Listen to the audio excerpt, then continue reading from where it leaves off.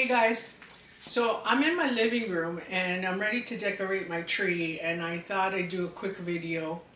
I decided to not do the traditional way. I'm gonna put up a couple of pictures for the last few times I've decorated my tree. I've done an angel, and I've done the traditional way, you know, with the bunch of baubles and different little ornaments that I have. I've got them in a box here. I'm still going to use maybe some of the little trinkets that I've got. I'm going with the theme of silver and blue, like I did my video with the reindeer stocking holders.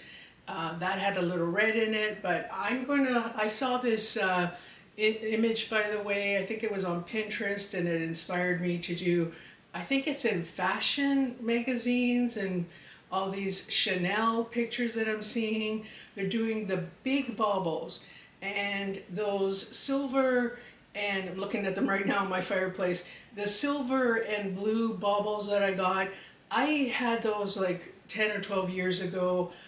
They match my skirt. I'm gonna probably use that one from Martha Stewart. They match my skirt. I've had them like for over 10 or 12 years, and back then the big baubles were not as popular, I think. I'm not sure.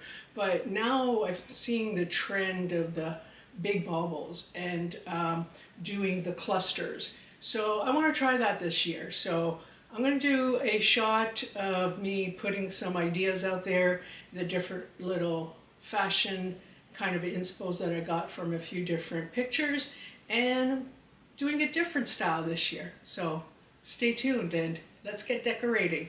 Oh, and I got my little Christmas earring trees that I'm wearing. I don't wear earrings too much inside the house, but I wanted to get my little inspirations going. So let's get tree decorating. So just a little couple of tips. Get your glue gun ready, because some of the little on the top, if you find that they're loose, I would recommend gluing them, because they'll start falling off your tree, and some of them you don't have to glue. So I'm going to be checking them off camera and gluing mine, seeing which one are loose. For the clusters, you see me in some of my videos, I use this Michael's, I got this at Michael's.